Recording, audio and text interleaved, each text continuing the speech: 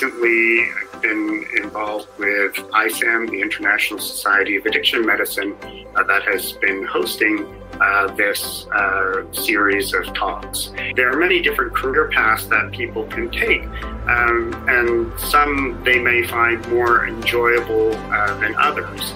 And really, I think for longevity, picking a career that you enjoy is really important for happiness, work-related happiness. At the time, as I was growing up, I was interested in becoming a professional baseball player. Because I think that it is an important foundation for everyone to really understand that distinction, because that's a huge aspect for our field. And I think many people don't really understand that difference. And it is a significant difference. And it is an important aspect of the staging of addiction. Well, my father went to Harvard, and I had thought that I would like to go there as well. I instead went to Yale, so added the light to the truth that Harvard has as its emblem. And I think it's important to think through these processes and to be open to change. When I was in the medical scientist training program, at one point I considered not pursuing the PhD. And this was because I really enjoyed the clinical rotations. That may have been a bit of a naive move, but it was what I felt passionate about, and I thought that it would be important to pursue something that I felt strongly about. Basically, the idea was that at this career stage, it's important to focus one's efforts and to become identified as developing expertise and ultimately being expert in a specific area. And this is, I think, a very critical career stage for people who are going into research. I would argue that it's important to think big in the research and the work that one wants to do, but also to think smaller and to proceed in a stepwise manner.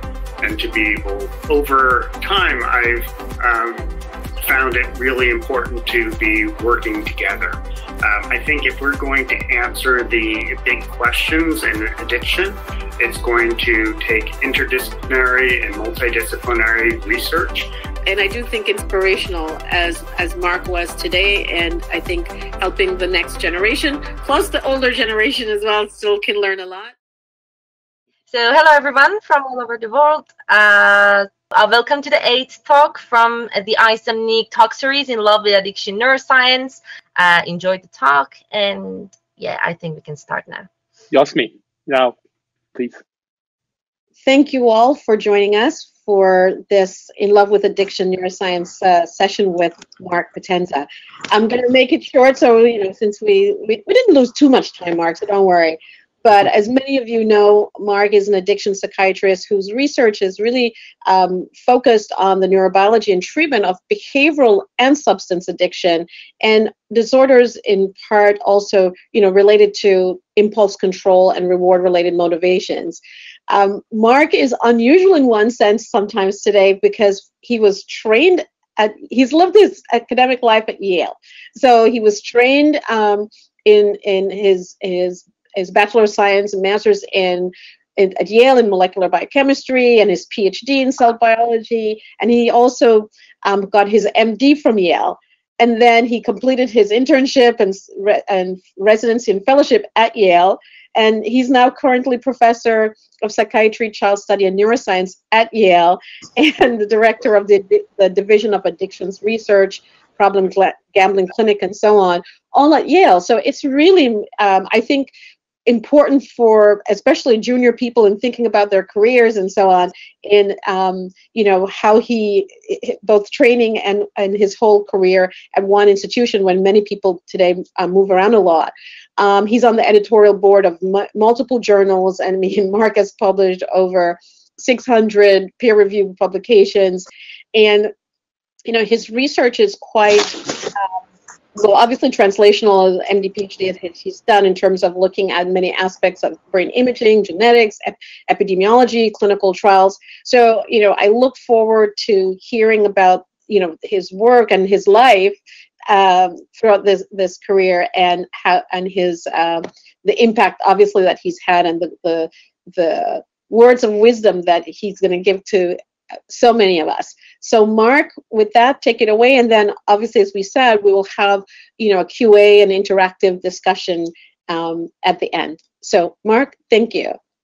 Thank you. Thank you very much for that kind introduction. And thank you for having me in this series.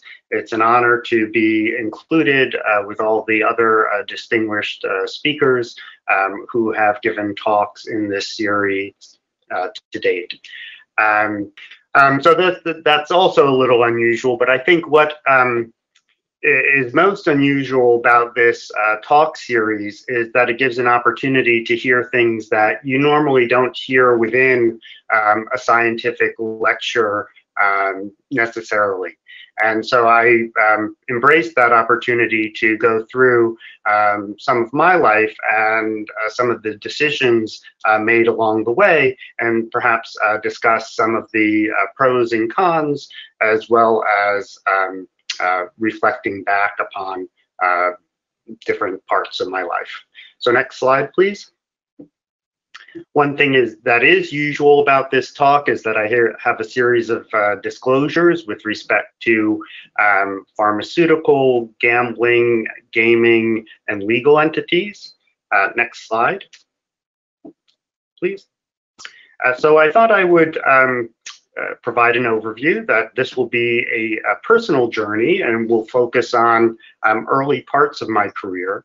I thought I'd start at the beginning, hit some highlights, share some thoughts, communicate gratitude and hope for the future, particularly as a lot of us have been having an unusual year facing challenges with the COVID-19 pandemic.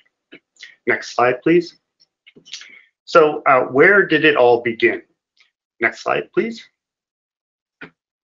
So this is a tale of 5 cities with several detours, and I'll start with some of the main cities. The first is New York, and New York is not where I'm from, but where my family of origin is from.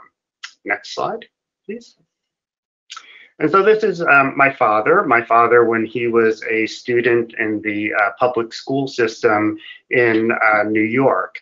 And he later went on to graduate high school, first in his family to graduate high school, go to college, and then become a professor. Next slide, please. And so he was a professor at Rutgers for over 40 years. He is now retired. He was a physical inorganic chemist by training, then went on to work in administration as a dean and provost for Rutgers University before retiring after 44 years at the university. Next slide, please. But his early days in New York City, I think, taught him different skills, street smarts, among other aspects. He told me stories of how he, at school, in order not to have his lunch money taken away by the bigger children, he would sometimes make deals by doing other people's homework and getting protection at the school. He did well academically. He was skipped several grades, and ultimately went to one of the Brooklyn Polytechnical Institute schools in New York and got his undergraduate degree. Next slide, please. But in this process, he also, as I said, lived in New York City, and he, in some ways, was a rebel with a cause. Next slide, please. And along the way, he met my mother. And this is my mother and father when they, my father was in the Army at the time, and this, I believe, was a military dance. Soon thereafter, next slide, please. My parents were married. And next slide, please. And like when they were receiving the rice and squinting and not seeing what is ahead of them, 10.5 months later, next slide, please, I was arriving. And so this is a picture of me as an infant. Next slide, please. And we then, this birth occurred in Boston. So we've moved out of New York City, and the question arises, why move out of New York City? Next slide, please. So my father went to graduate school at Harvard. He studied under William Lipscomb, who was a Nobel Prize winner, and learned skills in X-ray crystallography with William Lipscomb. Next slide, please. And of note, William Lipscomb apparently gave me the nickname of Little Buddha back when I was an infant due to my chubbiness back then. Next slide, please. And a detour along the way was that my father was doing his doctoral work during the Vietnam War era. And being in the Army, there was a good likelihood that he was going to be sent to Vietnam. However, he instead was stationed at Fort Monmouth, which is in New Jersey. Next slide, please. And it's there that I had some of my earliest memories. I lost my yellow Tonka truck at the playground. Probably my earliest memory. The other one being knocked over several times by our German Shepherd dog named Dante. And my mother tells me that my father had wished for my name to be Dante, but instead she advocated for Marc, and Dante instead became the dog's name.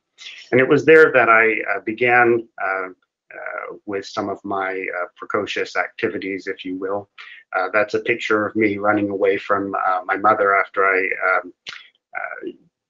found a box of chocolates on the counter. And she did not think that I was agile enough at that age to be able to do that, but apparently the picture, the data show otherwise. Next slide, please. And then we had an arrival while at Fort Monmouth. My brother Michael was born, and this is an early photo of us incorporating him into our family, and me becoming acclimated to having a new sibling. Next slide, please. And then we moved to central New Jersey. And the big city around us was New Brunswick, where one of Rutgers campuses is located. But we lived across the river in a small borough, 1.8 square mile borough, Highland Park. Next slide, please. And this is a small city, a small town, borough, where my formative years occurred in Highland Park in the 20th century. And if people are interested, there's a whole book on the topic, surprisingly enough. Next slide, please. And during that time, as I was growing up, I, like many other individuals, was a baseball fan, and my brother, also a baseball fan. As you can see, he's wearing a Yankees shirt. I, on the other hand, next slide, please, was a Red Sox fan, and for those internationally, Red Sox and Yankees are big rivals. And at the time, as I was growing up, I was interested in becoming a professional baseball player.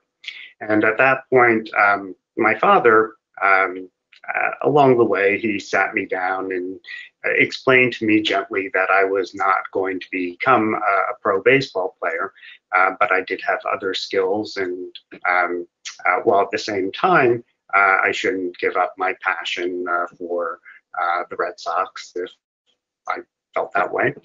But for a career path, it might be better for me to pursue something else. Slide, please. And so sticking with education was the message that I received, as you can see by the university shirt that I was wearing. Next slide, please. And education at the time was through the Highland Park public school system. And this was a small school, 117 people in my graduating class. Surprisingly, in a car ride with the former chairman of our department, Steve Bunny, I learned that he and his brother Biff Bunny, who are both well-known psychiatry researchers, also both attended Highland Park public school system. But as you can see by this yearbook,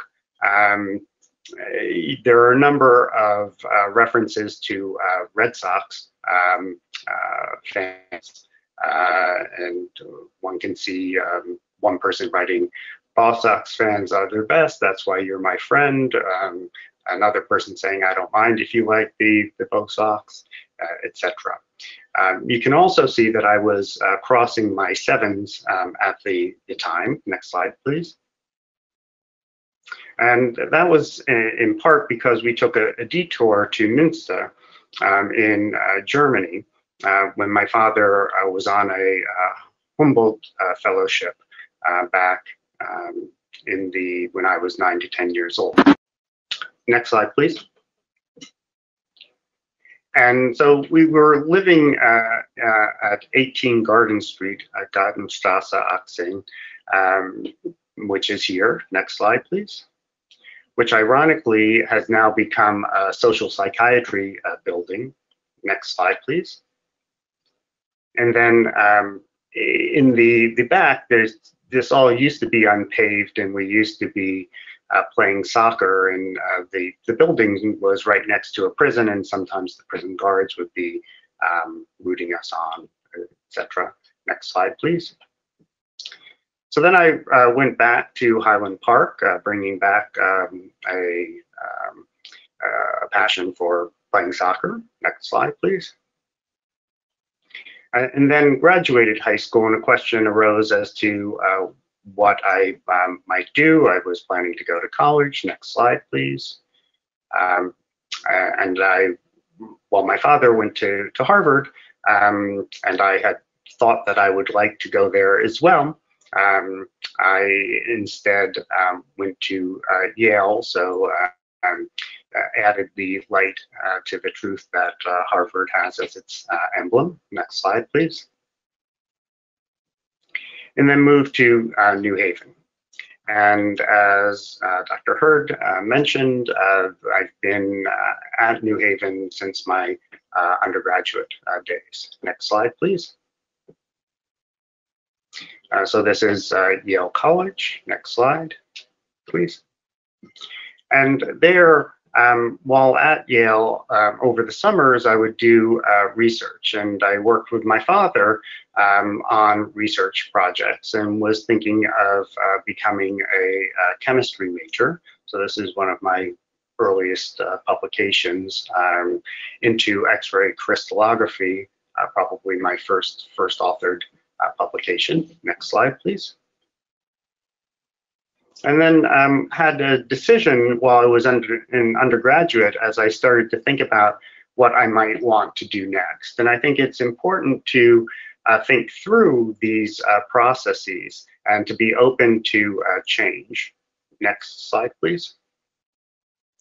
So I kept an open mind, and instead of majoring in chemistry like my father, shifted my career. It wasn't a hard change, but more of a gentle shift towards molecular biophysics and biochemistry. And my research project as an undergraduate was to study vesicular transport in yeast as a model organism, given the genetic manipulation that could be done at the time. Next slide, please. And so after graduating college, there were multiple questions. As one can see, it was the 1980s, so big hair was of the norm back then, or at least for some. Next slide, please. And so getting more training after college was the next step for me. And I wasn't quite sure what I wanted to do. So I thought I would go into the medical scientist training program, which is the MD PhD program. I thought that this would provide flexibility. At the very least, it would allow me to communicate across disciplines for doing future research. It would also, if I wanted to choose one path or the other, give me training to be able to do, for example, clinical work if I so chose. When I was in the medical scientist training program, at one point I considered not pursuing the PhD. And this was because I really enjoyed the clinical rotations.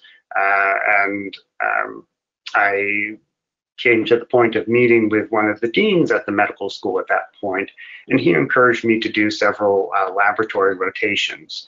And so I joined Michael Lerner's lab, aiming to clone an opioid receptor through a novel mechanism.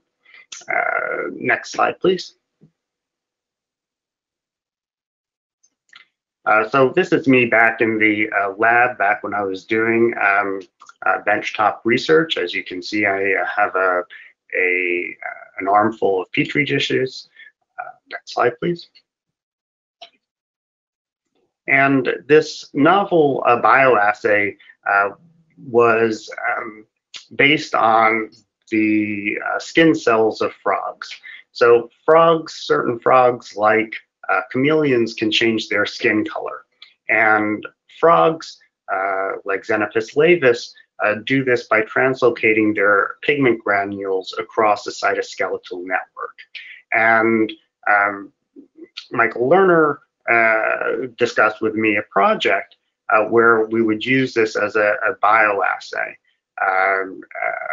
And at the time, I was interested in, as I noted, cloning an opioid receptor. Never got to that point because, like many things in research, it often takes more time than one anticipates. And it's important to keep in mind that each step along the way can be time-consuming, but also rewarding. And it's important to communicate the aspects of the research that's being done in a stepwise fashion. Next slide, please. So this is a slide demonstrating what happens in the frog, in the living organism, versus in the cell culture dish. And what is shown in the two bottom frogs is one on the left has been injected with melatonin and one on the right with melanocyte stimulating hormone. And the latter, MSH, leads to pigment dispersion. The former leads to pigment aggregation. And this is done endogenously through G protein coupled receptors in the frogs. What's shown in the Petri dishes, in the cell culture dishes above, are equal numbers of dermal melanophores plated onto the dishes, where the dish on the right, the darker dish, has been treated with MSH, and the dish on the left has been treated with melatonin. Next slide, please. So then we use this in a microtiter cell plate to assess the activity here of endogenous ligands. We later determined the transfection parameters so that we could get the cells to express G protein coupled receptors that they normally did not express. And this microtiter plate shows dose response effects for MSH and melatonin, where we could, by varying the concentration of melatonin and MSH, induce varying degrees of pigment dispersion or aggregation that could be read efficiently by microtiter plates. And then by incorporating DNA into the cells, getting them to express receptors that they were not previously expressing, we could either measure the activity of drugs on the cells in a rapid fashion, or through individual cell photography techniques, identify cells that were expressing novel DNAs. Next slide, please. And this is now demonstrating via cyclic AMP assays, comparing the cyclic AMP levels to the pigment cell dose response curves. Next slide, please. And then one of the publications that came out of my graduate thesis work was an early functional expression and characterization of human D2 and D3 dopamine receptors, using this bioassay that I developed as I worked with Michael Lerner and others to develop as a graduate student as my thesis project. This, ironically, is a line of research that we continue today to try to understand human D2 and D3 contributions to addictions. And we've, within the past several years, published on how different how D2 and D3 receptors may link in opposite directionalities to addiction-related measures in cocaine use disorder. So I think this speaks to the translational aspect of some of this early work. Next slide, please. So graduate in medical schools, now what? So the answer, next slide, please, was to get more training. And so I had to think about what the next step in training might be. And I thought that my thinking at the time was that the brain is the most complicated organ, that we will not understand it fully during my lifetime and perhaps likely beyond, that there will always be new aspects to study and always work for me to do if I chose to this line of research. And of the brain-focused medical fields, I thought psychiatry seemed the most interesting and probably had the conditions that were arguably the most complex to understand and to solve. So I looked into psychiatry residency training programs, and I entered the neuroscience residency training program at Yale. And one of the benefits of the program was that it afforded considerable protected research time. And this is something that early on I thought was very valuable in terms of what was important to me. And I would encourage, if people are interested in research, trying to negotiate protected research time such that one can move their work forward. Next slide, please. And so when I entered the neuroscience residency training program, Eric Nestler was the person with whom I was going to be working, and did some work during the NRTP with him, and he had also been on my thesis committee. Next slide, please. And with Eric, became involved in preclinical research. Some of this was cell-based, using the melanophore-based bioassay, and others was in rodents, where we investigated genomic regions that related to corticosterone levels in rats, as well as genomic regions related to amphetamine-induced locomotion and G-alpha I3 levels in the nucleus accumbens. Next slide, please. But again, something happened during my residency training, somewhat similar to what happened during my medical school training. During PGY 1 and PGY 2 periods, I became involved in clinical research, largely with Chris McDougall, who studied impulsive and compulsive disorders. And when I went back to the benchtop to do the work with Eric Nestler, I missed the clinical aspect of what I was doing. Next slide, please.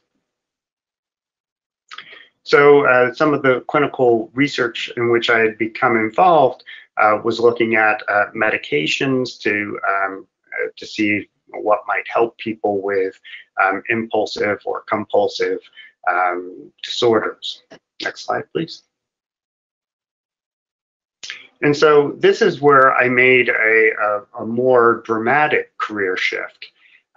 As during my PG3 year, I made the decision that I was going to leave Eric Nestler's group and to forge ahead into a new area of research.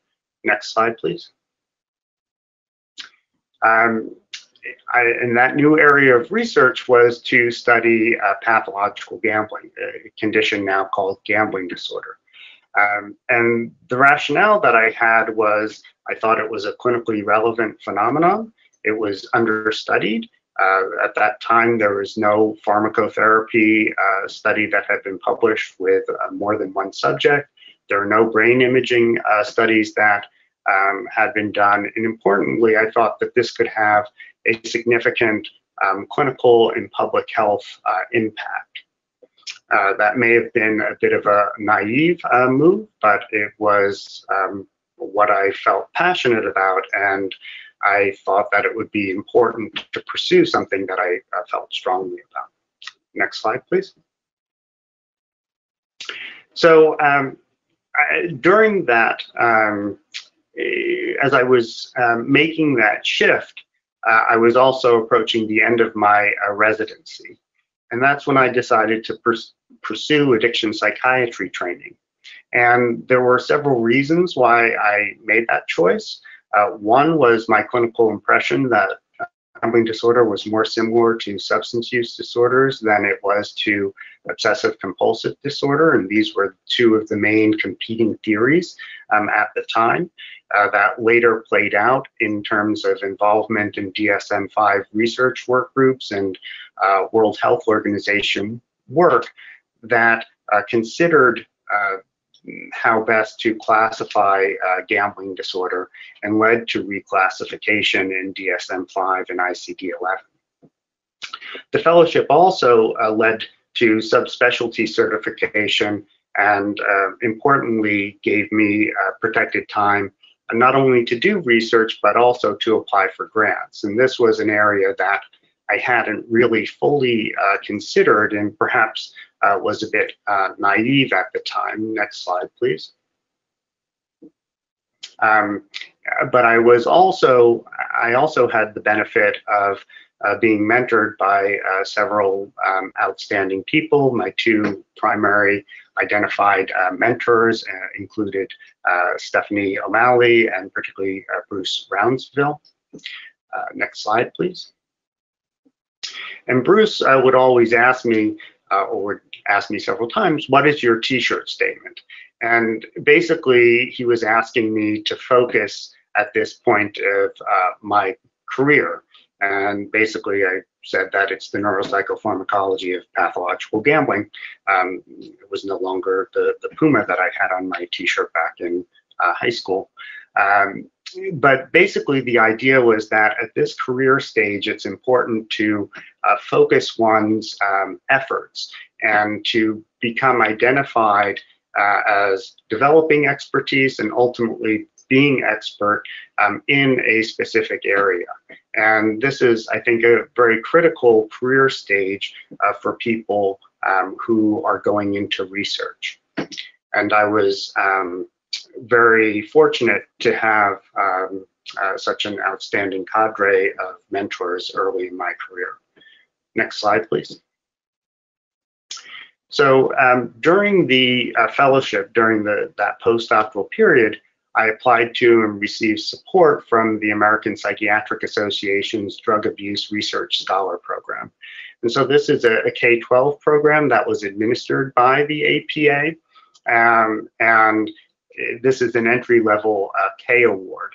And the important thing that provided was additional protected time for pursuing research and getting initial studies up and running, building a laboratory, if you will.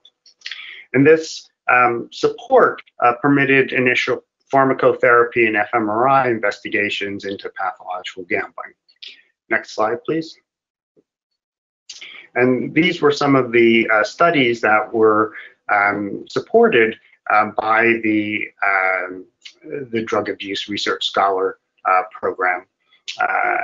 Next slide, please. And so what I learned along the way was that it's important to keep an open mind and to listen to what one thinks is important.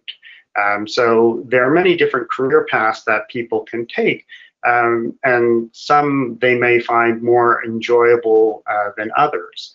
And really, I think for longevity, picking a career that you enjoy is really important for happiness, work-related happiness.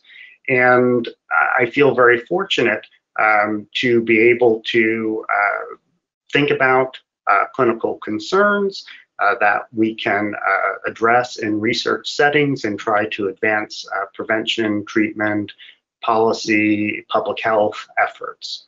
And I also try to keep an open mind with respect to how best to focus research at this time. You know, for example, while Bruce was very supportive of studying gambling disorder, he said, you can study behavioral addictions, just don't study sexual addiction. And I think that for a while I listened to that, but as time moved on, I thought that this was another important clinical area that we needed to understand better. And so, while it's good to listen to mentors, it's also good to think independently. And then pursuing what you think is important, I think is relevant, and what has driven a lot of my thoughts about this is what is important from a public health perspective or a clinical perspective. And addictions are among the most impactful disorders to people and societies, arguably the most costly conditions to society. So the area in which we're working in addictions is important. However, in pursuing research, and this is where I mentioned that I may have been naive, one does need to think about where one will get the support, financial support for that research. And in the United States, behavioral addictions are arguably not a focus of NIH. So, however, understanding how substance use disorders are similar to and distinct from behavioral addictions may be of interest. And we have received R01 support to pursue that line of interest. So I would argue that it's important to think big in the research and the work that one wants to do, but also to think smaller and to proceed in a stepwise manner, and to be able, next slide please, to be able to climb a big mountain, or at least focused a few mountains. Next slide. But also to think about research as research products as bricks, and in order to build a wall, one needs to do the work brick by brick. Next slide, please. So some additional lessons are with respect to trying to balance work and non-work aspects, and this can be particularly challenging, particularly for early career individuals who may be trying to balance a number of concerns or domains. Keeping up interests such as hobbies, taking care of oneself, which self-care during internship and residency is a very challenging prospect. And balance the work that you do with what might get funding, as I mentioned on the last slide, but also to work in the self-care aspect, exercise, and time with family. Next slide, please. And so this is now getting some of those domains covered with respect to balance, exercise, and being with family. Next slide, please. And keeping up some interests, so going back to the Red Sox, this is me at Fenway Park 2 different times with my children, Nick and Elise. Next slide, please. And then the first date here with my wife at Fenway Park. Next slide, please. And then being open to change, and that change was engagement. And next slide, please. And then moving towards having a happy, balanced life. Next slide, please. And in this process, over time, I've found it really important to be working together. I think if we're going to answer the big questions in addiction, it's going to take interdisciplinary and multidisciplinary research. So a number of the research efforts in which I've been involved have been both multidisciplinary and interdisciplinary. We have been involved in an interdisciplinary research consortium on stress, self-control, and addiction that involved essentially 10 R01 level projects, as well as 2 center P30 elements. And these were linked going from preclinical, molecular to public health epidemiological levels. And I think if we're going to answer how are we going to best help people with addictions, that these sorts of efforts are important.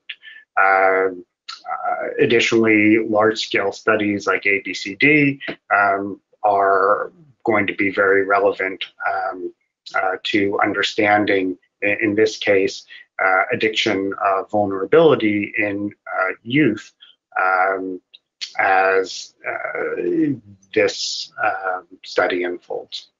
Now, working together also involves working with different societies. I've been founding member of the International Society for Research on Impulsivity, which has had annual conferences for the past over 15 years. And the group, the INSRI, has put out research position papers on how best to assess different forms of impulsivity across species. And then more recently, I've been involved with ISAM, the International Society of Addiction Medicine, that has been hosting this series of talks. And there are a number of interest groups, the neuroscience one being very productive, but we're also hopeful of getting the number of the other interest groups to be similarly productive. And a number of them are, like the Policy and Practice interest group has been very active. And we have formed a behavioral addictions interest group and would be very eager to talk with people about these efforts. Next slide, please. So in conclusion, I think there are many different paths that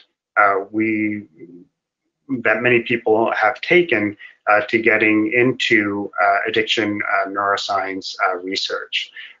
One of the aspects for me early on was that the impulsive compulsive work that I had been doing, combined with the substance use work that I had been doing, that this seemed like gambling disorder, as well as a broader range of addictions, seemed like an important area to study. I'm grateful for many people who have mentored me. I think that good mentorship is something for which to be very grateful, and I try to, in kind, be a mentor to people moving forward. And I'm grateful for many things outside of work, and I think that this is really important in order to have longevity in a field. So I'd like to thank you for your attention, and I'm happy to take questions. Thanks very much, Marc, for your journey and what brought you to, as you said, it's mentors saying, don't study this aspect of behavioral addiction or that aspect. I have a couple of questions myself, but I'm going to give other people potential to ask first. And I don't know if people want to answer themselves, but I'll start off with from Irene, who asks, is there a difference in the dopamine receptors in people who easily get addicted to stimulants, or is it a case of some people being born with fewer dopamine receptors and therefore feeling continuously unfulfilled? Yeah, so I think that's a question that we always get, yeah. Yeah, I agree with you. I think that it is an important question, and trying to estimate, understand the genetic and environmental contributions to these processes, addictive processes, is very important in general for dopamine receptor systems, more specifically as well. So broadly speaking, some genetic studies, for example, the Vietnam era twin registry cohort, estimated that anywhere from 30 to 70% of addictions relate to genetic factors, and the others relating to environmental factors. And understanding gene by environment interactions is also important in the process. So behavioral addiction, similarly, for gambling disorder, it's been estimated about 50-50 genetic and environmental.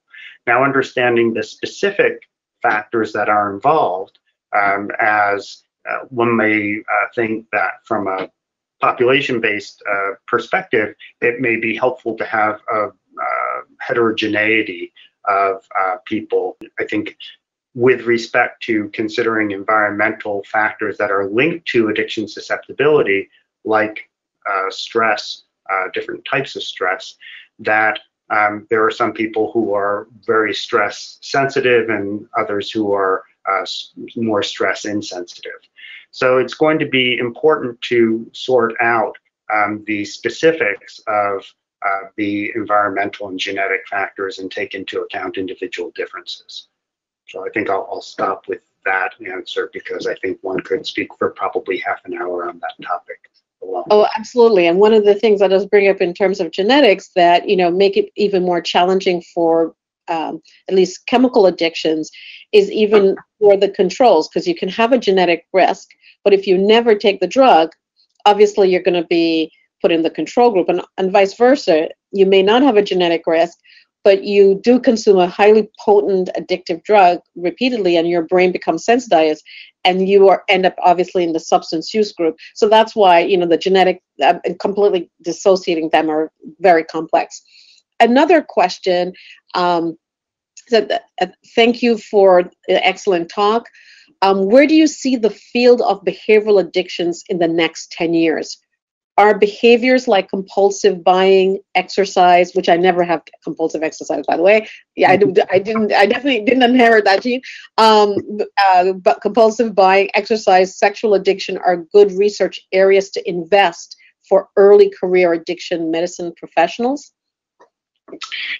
I think that's a great question, and it might in part relate, how good of an investment it is might in part relate to the funding opportunities within different jurisdictions.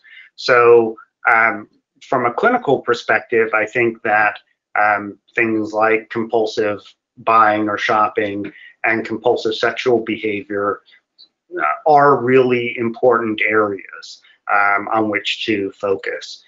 I think that both are understudied at this point in time, and I do think that both of those are being changed by digital technologies. I think being mindful of the changes in our society with respect to digital technologies and how they're used is very important.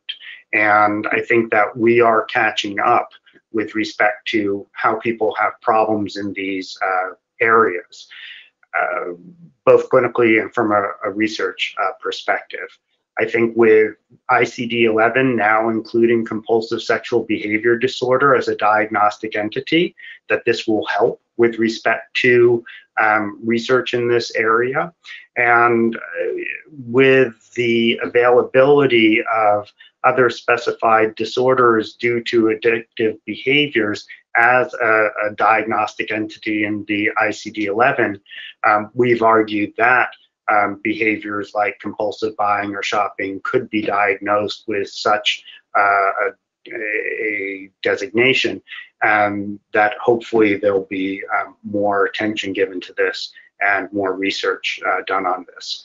With respect to exercise addiction, I think that this is an area where we need to understand better the negative effects that, if one thinks that a core element of addiction is continued engagement despite adverse consequences, having a better understanding of the extent to which the adverse consequences should be considered as an addiction or not is something that I think is still being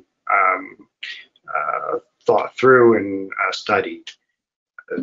With respect to and I think one could look at pro athletes or people who do this at recreational levels. But I do think that there are people who exercise to the point of having injuries, and we should be open to the idea of considering this.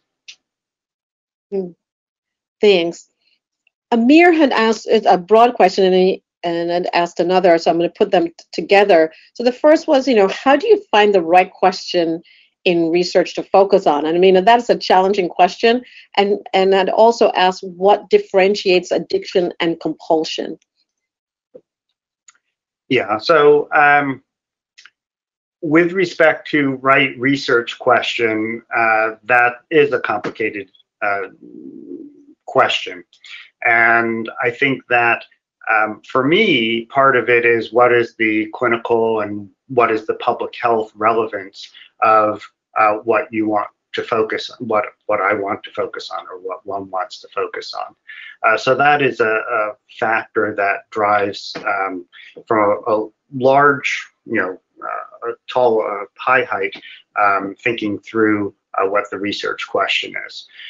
Some of the research questions come out of what I hear people say within clinical settings, for example, and being open to listening to people and taking in that information, as well as keeping, eyes open to what's happening in society.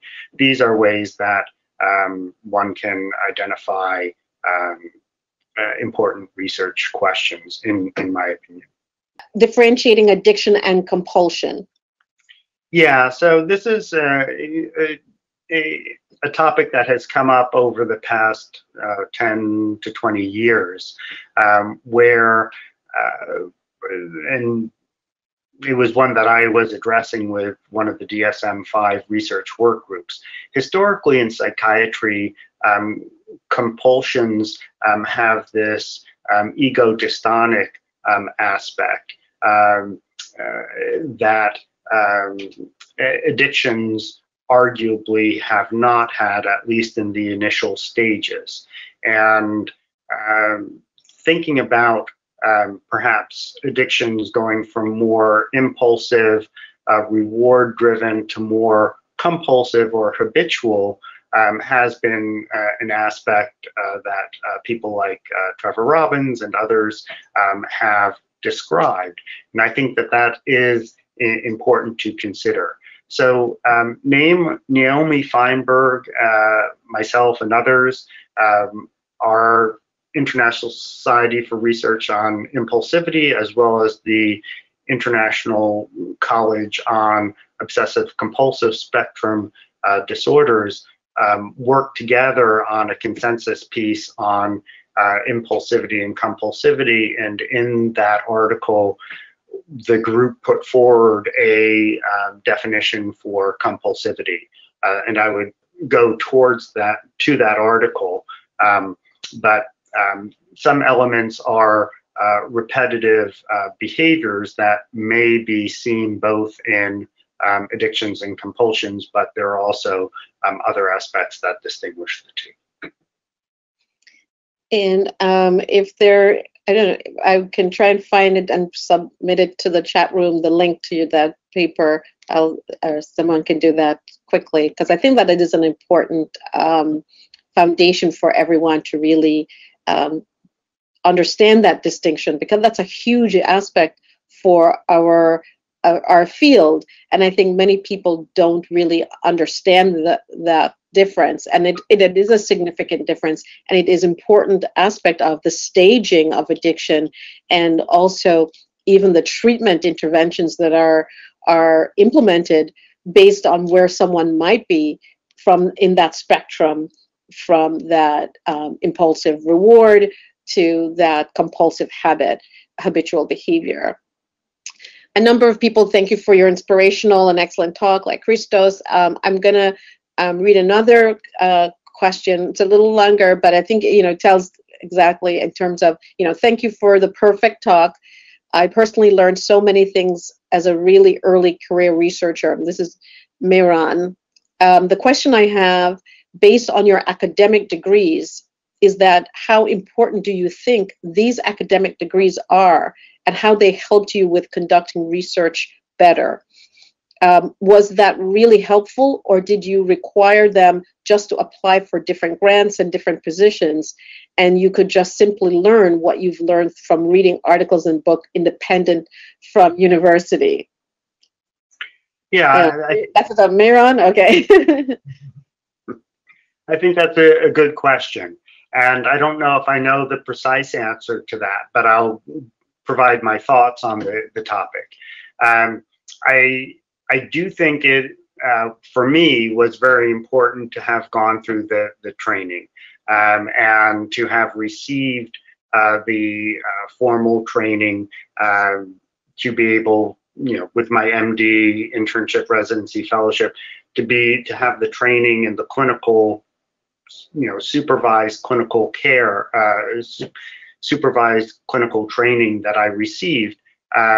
It provided me feedback on what I was doing from a clinical perspective that gave me a level of comfort and assurance to be able to go in to see patients and to treat them to the best that I could. And I felt that was very helpful for me.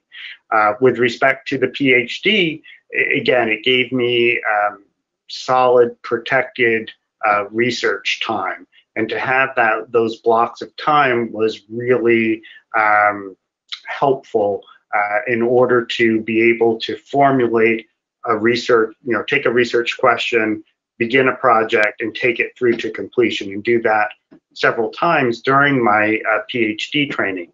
So while there are things that one can learn through reading papers, there's also something about doing this in a supervised setting that I think is very valuable. I completely agree, and I think that it's really critical. You can learn many things, like you said, from reading, but the actual nuances of any field is actually gained by the hands-on experience and having mentors. One question that I had, well, I just want to say thanks, Marc, for putting the paper, and also Parnian has given the actual link to that paper, and I do recommend that everybody take a look at it. In keeping with that theme, that about gaining experience and so on, and mentors for me, one aspect of your career was that a mentor didn't necessarily think that you should study certain things, and like, for example, sexual addictions. And a question is, when do you decide to differ from, to challenge or to do something, I don't want to say not respect, because you respect your mentors, but when you decide to actually stick to your guns and follow what you want and not necessarily what your mentor might have said.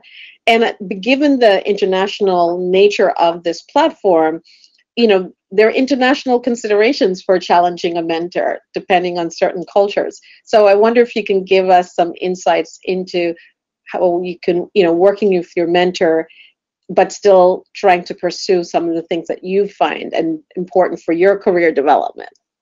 Yes, I think that's a great question as well. And I'll put this into context, greater context. And this goes into the context of the T-shirt statement and an early career investigator focusing on an area. Another senior investigator has described this as an hourglass stage, where you narrow down your focus, and then later on you can broaden your focus. And I think what Bruce was trying to communicate to me was that his impression was that this was a complicated area, particularly for a young investigator to get into at that time. And with respect to gambling and its relationships to substance use disorders, he thought that would be the better path for me to pursue, given my passion for that area of research. Unfortunately, Bruce passed in 2011 before I became involved in studying compulsive sexual behaviors. So I don't know how he would respond if I had brought it up again with him. And it, once I started to go into that line of research, I was a full professor and established. So it probably was a safer area for me to go into at that point in time. I think one does need to be mindful of one's career stage, because personally, for me, I think the most challenging stage was going from assistant to associate professor. And that getting over that hurdle is, I think, a very challenging one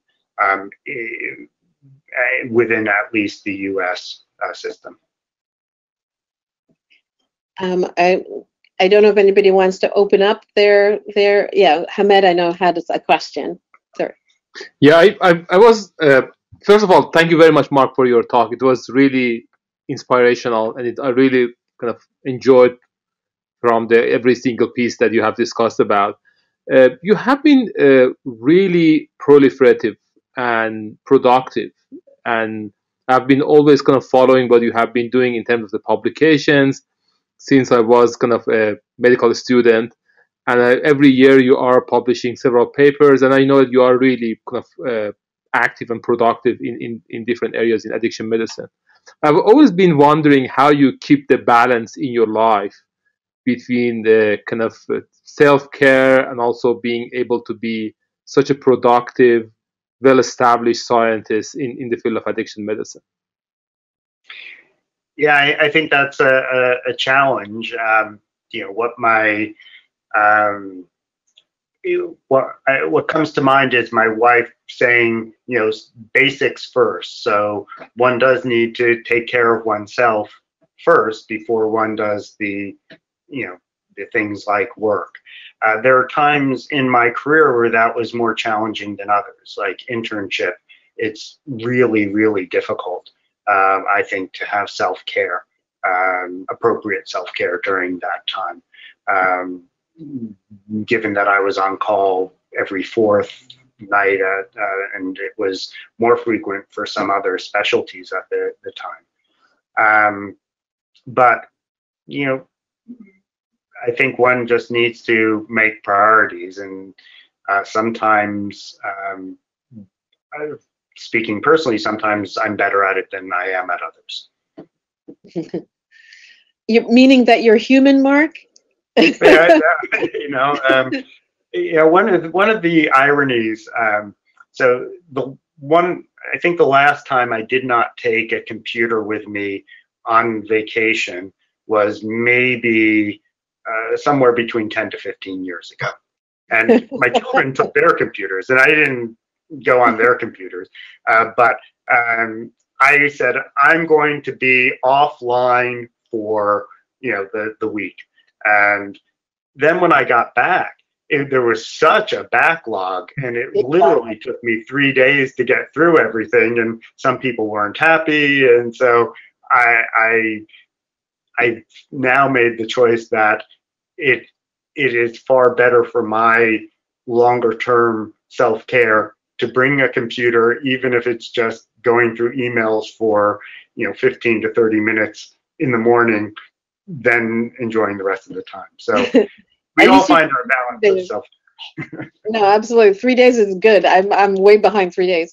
Najme, I don't know if I'm pronouncing correctly, said hello and thank you for your amazing talk. I found there wasn't a gap between your MD and residency. So what do you think is more appropriate for MD students? To first apply for a PhD, or try to start residency and then apply for a PhD? Yeah, I think people can take individual paths.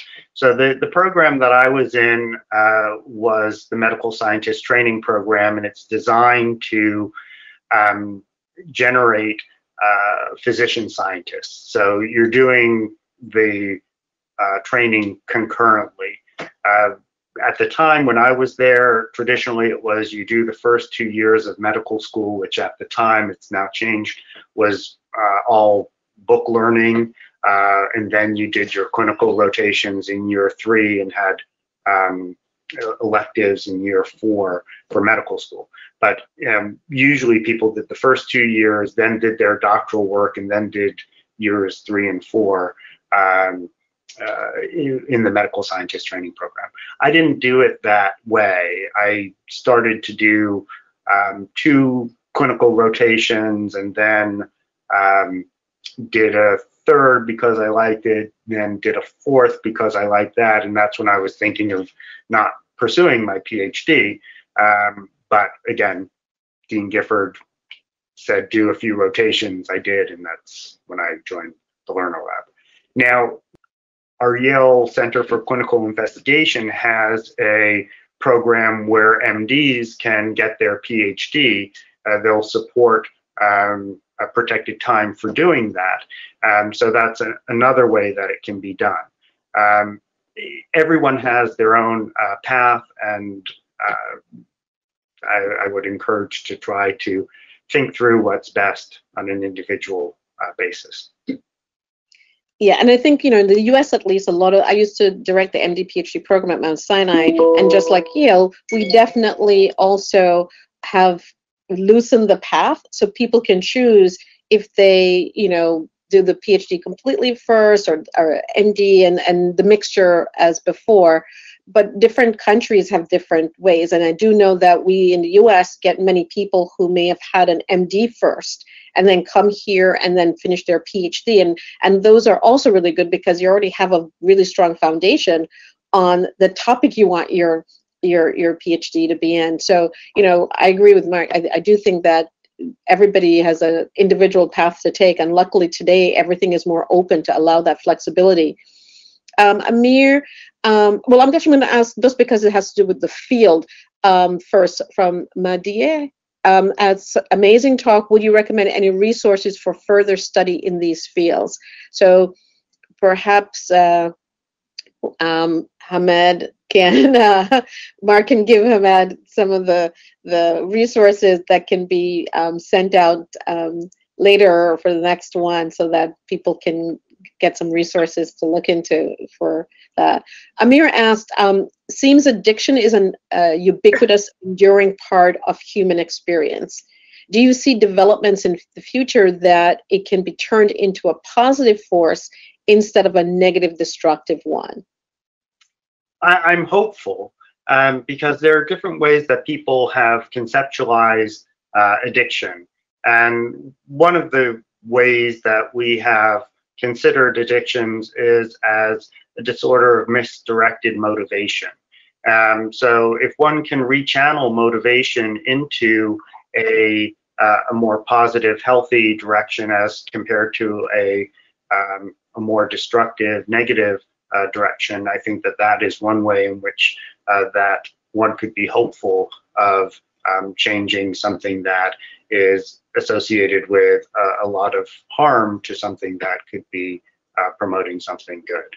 And I see that, I've worked with a number of people in recovery who are very motivated to help people who are struggling with addictions. And some of the people within our state's problem gambling treatment program are, people who are people in recovery who can understand what people are going through, are very driven, motivated to help people. And I think that's one area that comes to mind in terms of thinking about a redirection of motivation. Absolutely. I also always think that, don't you think as scientists and a lot of physicians have an addiction that we're workaholics? So I do think that, it's part of that. So I just think it's whatever chemical or behavioral thing you happen to get onto first. But I think many of us on this talk, on this platform, have an addiction. We've just used it in a positive way, hopefully. Before we have that's so true. we have just a few minutes left. I want to make sure that if anybody has another question that they want to make sure. Hamed, you were going to say something. Sorry. No, I was just going to remind people that we are going to have the next talk by Professor Kathleen Brady, immediate past president of ISAM. So we are going to have the next talk, and we have already started to put together a list of nominees for the second year of this talk series. So we have started to see what are the other champions that we can invite from different countries. So we'd like to be diverse. and we like to include people from different diverse backgrounds, from different countries. So please help us to find kind of champions in your own country. And I can already see we have people from something like 20 different countries right now in the meeting room. So I hope that people from different countries would introduce their own kind of speakers from other countries, and we try to kind of remain diverse and inclusive in this talk series. So that is one of the kind of the motivation for this talk series. Definitely, I think it's a really good. We've all suffered because of COVID, but interestingly, these types of forums have allowed the international discussion on a way that would say. Jason just said, yes, would love to see a speaker from Jamaica in the Caribbean. Well, Jason, you are going to get that, because actually I am Jamaican and I will be speaking sometime later. I was born in Jamaica, very proud of that. So make some noise, one love, yeah. Yeah, many people don't realize. It's funny, like, yep, I'm Jamaican. So we will be talking reggae in a few months. But definitely give Hamed and the, give the suggestions so that we do cover the globe, because I do think that this platform is important for that. One question that I did want to ask Marc, I didn't want to take up on them, is, a lot of, yes, we in the house, Trisha, great. A lot of Jamaicans are online more than you realize, Hamed. Marc, is there something in terms of a lot of young people and older in terms of career decisions that you made? Is there anything that you regret? Is there something that if you, giving that kind of insights? I know it's a tough question. No one leads the perfect path, but is there something in particular that you would want to change and do differently, and you change? Yeah. Yeah, I think there are certainly some times where I felt like I hadn't been working either quickly enough or getting into the field at the right time. Like, I even felt that when I started doing the gambling disorder research. And it's like, if I had started this a year earlier, just think of how much further along I would be. But in retrospect, I think that it's worked out. I'm very grateful for how things have worked out. And I think it's important to be mindful that the field moves ahead at a pace. And so I regret that at the time I was feeling perhaps more anxious or disappointed. But I think over time I've gained wisdom to kind of accept how things go. I think that, clearly your career has been successful, even like you said, though, we always want something to go faster. I know I suffer from that type of anxiety even today, that, not moving fast enough, but it is tough, especially, you're competing in a way to get funding, and sometimes you feel like you're not publishing enough. Even though, Marc, you've been so prolific, as Hamed says, I don't know how much more you can publish, considering you've published, quite a lot. And how do you get the corner of the field? And I do think that we forget that there's a lot of behavioral addictions, but it's not studied that much, or doesn't get the high profile as cocaine or opioids. And so that's one of the things I think as well, in terms of, you talk about choosing not choosing the field perhaps based on funding, but you had mentioned something about, funding kind of directing the topic. Do you think that is indeed really critical to have that funding direct that topic for your research? I mean, obviously you need to get money, but I just was wondering, as a last thing, since we do have 2 minutes left. Yeah, so I think it's finding a balance, just like one finds the balance between work and outside of work time. And, you asked about regrets in that domain as well. I mean, I recall, and I don't regret this, but it led to one less publication. So at the end of my graduate time before starting internship, I had a week, and I could either write another paper or refinish the bookcase. So I chose to refinish the bookcase, which we still have in the house for 25 years, but it meant one less publication. So finding this balance between with funding, trying to do what. So I'm really motivated to do what is important from a clinical and public health perspective. And so I try to do things at a relatively low budget. Bruce used to say that if he had to calculate publications per amount of dollar of funding, I would be near the top of that list. So these are important areas. There are limited resources, so try to do what you can with the money that you get. But you do have to be mindful that was where I was naive early on in my career. You do need to be mindful of what the program priorities for NIH are, for example, or for other funding organizations, because that in part does move the field, but it's also good to kind of move either counter or link onto that if you can, for example, with considering behavioral versus substance addictions. Absolutely. Well, thank you so much. There is some administrative things in terms of you can keep up with the ISAM news and events through the Twitter link. And someone had asked about get access to the recorded video of this webinar, and send us an email to be able to be added to the mailing list so that you can get the video recording of the talks that are sent to. But I thought, but there will be also on YouTube. So they do a really great job. And in fact, she's really fast. She just put the YouTube channel link.